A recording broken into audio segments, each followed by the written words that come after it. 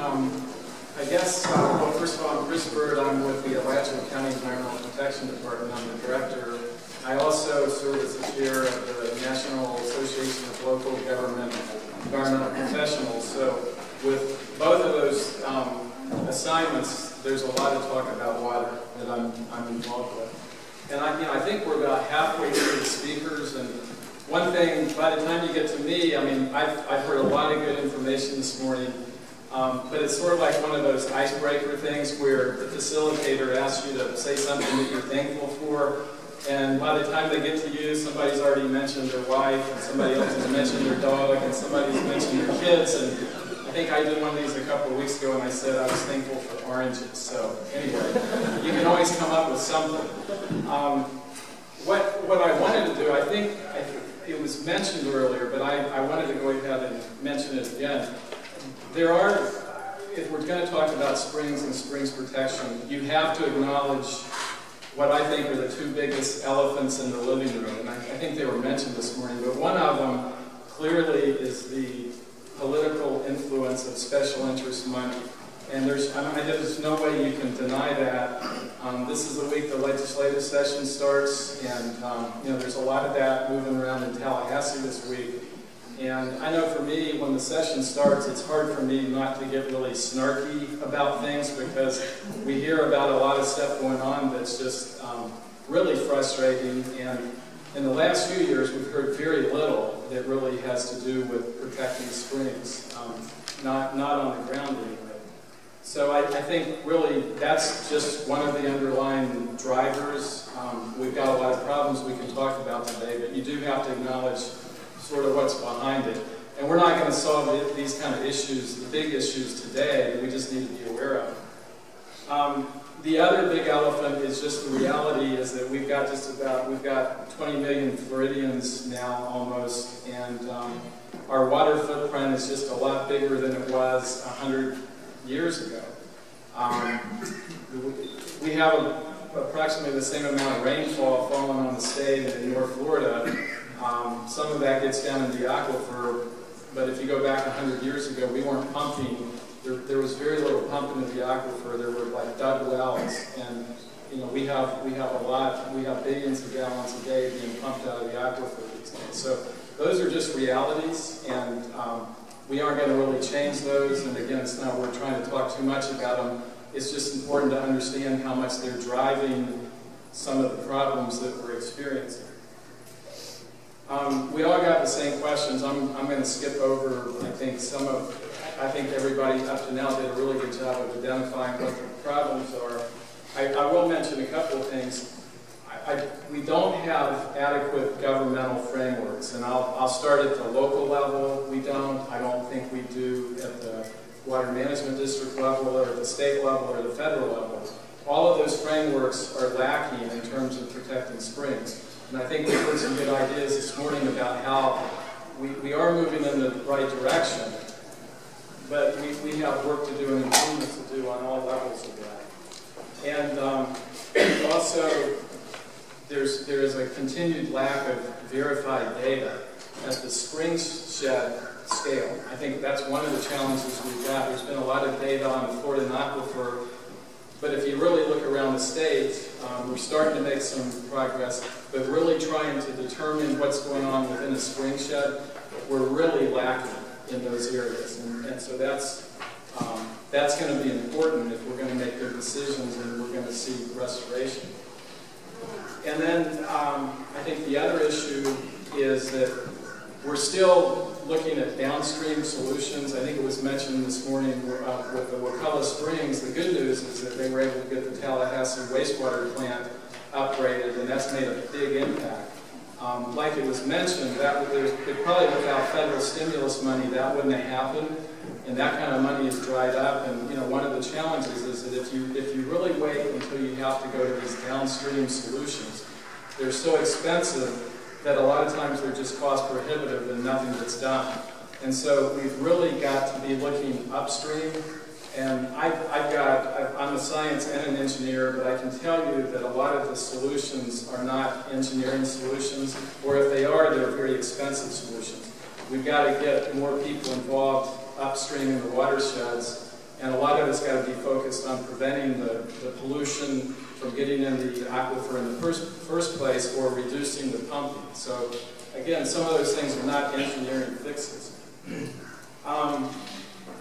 So I guess I wanted to give one example of where I see some real hope, and that is what's going on with the Silver Springs spring shed work right now. It may just be the timing, and you know, the wake-up call may have been the Adena Springs permit. What I'm seeing, though, is there's a huge opportunity with the Basin Management Action Plan that's getting underway in Silver Springs. If you really look at that and the fact that the Water Management District is doing some really good work in trying to determine what the water budget is for Silver Springs, if those two processes can really come together, and I don't, when I look at the Basin Management Action, the plan we did for the Orange Creek Basin a few years ago, we really didn't think about water supply. I mean, it was a pretty good plan, but we really just didn't even think of that. But I think that the synergy between the Basin Management Action Plan process and some really good water budgeting on a spring shed level, that can be very powerful. And what I'm hoping comes out of that in time is that the district, the Water Management District, will really have a good foundation for making very prudent consumptive use permitting decisions. And so I think we need to look at what's going on there. We need to support what's going on with Silver Springs. We all have our spring sheds that we care about, but I'm really thinking that that may be a great model as we move forward. And it may also help us with some of our Basin Management Action Plans that we're revisiting. It'll really give us some good information to go forward with. So I wanted to mention one of the issues that I see is that a lot of the citizens and local government groups, there's just not enough good information. I wanted to give some examples. We have two somewhat competing initiatives going on. Florida Leaders Organized for Water, FLOW. That's a group that really got organized. I think their wake-up call was being concerned about Jacksonville and their pumping. And it's a group of local city and county commissioners from pretty much interior north central Florida. And there's a lot of enthusiasm. They're really starving for good information. And I think there's some opportunity there for them to have a good conversation about water and really trying to identify what they can do. However, they just, so far, they really have not gotten the kind of information they need. And then I'll contrast that with another group that I think DEP and the St. John's and Swanee River Water Management District put together, the North Florida Water Supply Partnership. I think it's what stakeholders, I got that wrong. I think it's North Florida Water Supply. Regional Water Supply Partnership. Yeah. But anyway, there's a partnership committee that, it's too long of an acronym. There's a partnership committee that got put together with that. And to kind of contrast that with FLOW, this committee is, the stakeholders are mainly representatives of consumptive water users. And I think there's an environmental group and a local government. There's some reps from them. But just in terms of looking at the contrast, the FLOW group, I would say, is under-facilitated and they're starved for information. This other group, the Stakeholders Committee, is over-facilitated and they're experiencing what I would say is information overload. So somewhere in between those two, I don't know if you can put them together, there's something probably in the middle of that that's the sweet spot. But I do think what's good about both of those groups is that at least there's a really focused conversation about water. And that's been missing, I think, in a lot of what's been going on in North Florida. So I think both of those groups have the opportunity to really do some good things.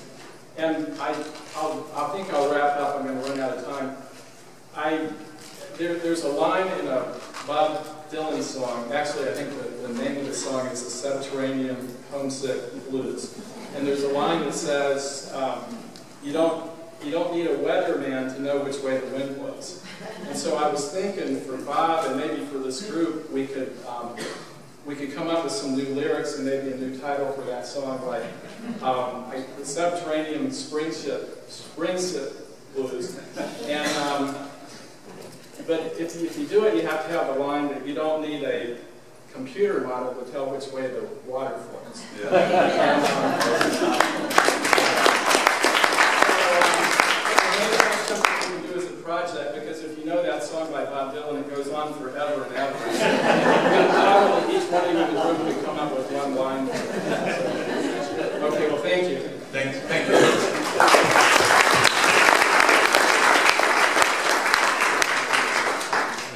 Questions or comments for Chris Bird? I've been ignoring the back of the room, so now let's get a microphone back there. She's going to pull you into the conversation. Thanks, Chris. My name's Tyler Kay. Chris, I just wanted to ask you, I know that in Alachua County, you guys have a great data collection program, and as a hydrogeologist, that's worked here for a long time. Alachua County is fairly unique in terms of the counties, in terms of that data acquisition. So I'm wondering what it takes for you to maintain that, and if you've had any interaction with other counties to try to encourage them to engage in that kind of more aggressive data collection. Yeah, Todd, we do, and it's really gone on for a long time. It's interesting how programs get started. I think in Alachua County, it was back in the mid-'80s when we were having a big problem with leaking underground storage tanks, and their wells were getting contaminated and on. And the county commission actually made a big commitment to get into, on a local level, better understanding groundwater. Obviously, we are blessed by being in Gainesville with the University of Florida there. I mean, that makes it a lot easier. And so I'm trying to think how you translate what we're doing in Alachua County to other counties. I know that, we're working more with Marion County, and I think we realize we've got a lot to share with them. They've got some good programs going. But I will tell you, I mean, we've had to scrap for funding to keep that program going.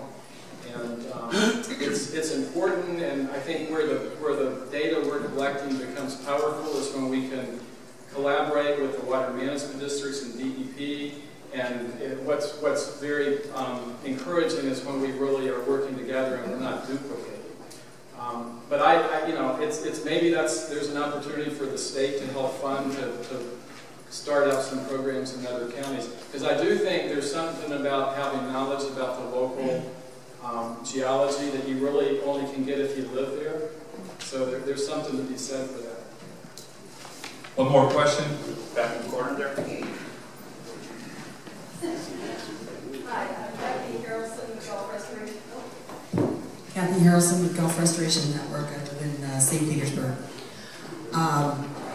What you said about 20 million Floridians makes so much sense. And yet the water management districts do not even acknowledge that pumping is the issue.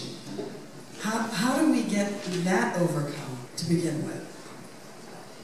Well, I mean, just as an example of that, if you look at Jacksonville, and the latest USGS data shows that they're pumping an average of over 150 million gallons a day. And that's from all sources, municipal and otherwise. The challenge with Jacksonville is the geology there is such that unless you really try to inject the water back in the ground, you can't recharge the aquifer underneath Jacksonville.